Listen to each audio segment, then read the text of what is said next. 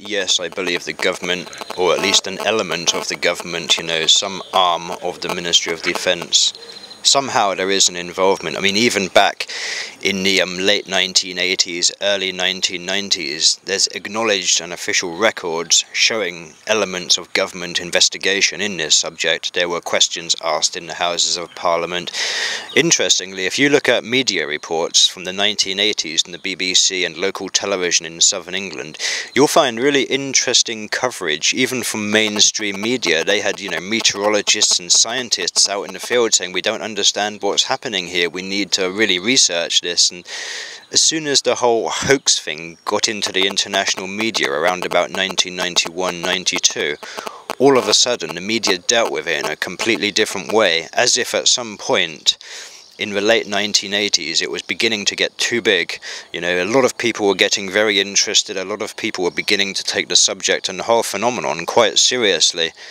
And I believe at some level, somewhere upstairs, that began to worry somebody. You know, I mean, wherever the circles are coming from, they have this fairly deep, profound effect on people, which causes people to ask questions and to reevaluate society, how we live as human beings. You know, it promotes the asking of the very big questions about who we really are, what we're doing here, you know, and the big questions that, you know, human beings should be searching for and looking for answers. Then the crop circles seem to act like a catalyst to promote these different new ways of thinking in people. So all of a sudden, the whole hoaxing thing is dragged out of nowhere. Two old men claim to make all the circles from the 1970s, and that story is shoved around the world, and ever since, you know, that's the standard default answer for any mainstream media. And it kind of coincides with the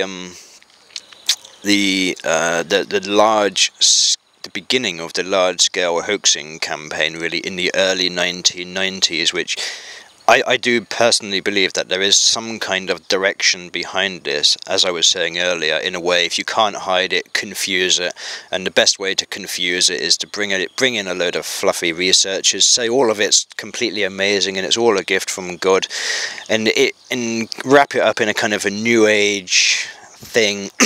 Then the media can laugh it off, you know, and it will keep the interest very low, which I think is kind of necessary, because obviously the system that runs the world really doesn't want people thinking for themselves. They want us to go shopping and be medicated and watch television and get in debt. You know, this is for the system that runs the world, this is the nature of being human, and the purpose of being human is to be slaves to a system.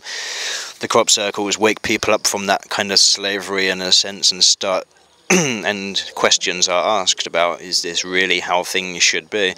So there's a good reason, I think, for some agency to keep interest as low as possible. And there's direct observed experiences where it seems that some branch of our Ministry of Defence, Black Operations, whatever, are using technology to surveil and keep track on this subject, you know, using helicopters, black military-style Apache-type helicopters over the crop circles. Quite often in daylight, you know, we'll see these aircraft, you know, flying from a particular direction to a crop circle. They'll spend maybe 15-20 minutes over a crop circle in broad daylight, do whatever they're doing, and then fly away in the direction that they came, as if that was the mission, to go to that crop circle, do whatever they do, and then fly away. There's a lot of military training around here. We're in in the middle of one of the most militarized zones in Europe here, so most of what people see, I believe, in terms of military helicopters and crop circles is relatively mundane, curious pilots and standard training, but there's an element of the military using black, unmarked helicopters that very, very much pay attention to the crop circles. I don't know what exactly they're doing, but I've seen enough of this kind of thing to know, to my own satisfaction, that they're involved, they're monitoring, they're watching. I've seen these types of helicopters chasing orbs of light around fields.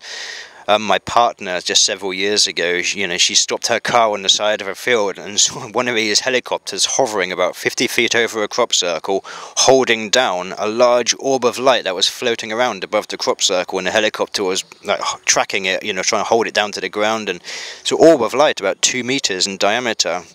This is my partner. I've been with her for 7 years. She actually phones me from the field, saying, you're not going to believe what I'm seeing here, and she's describing what she's seeing, and it's completely amazing.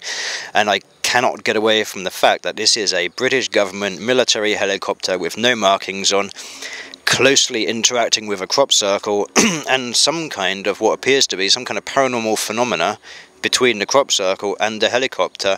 That one event alone tells me that there's an involvement and something going on here with the military.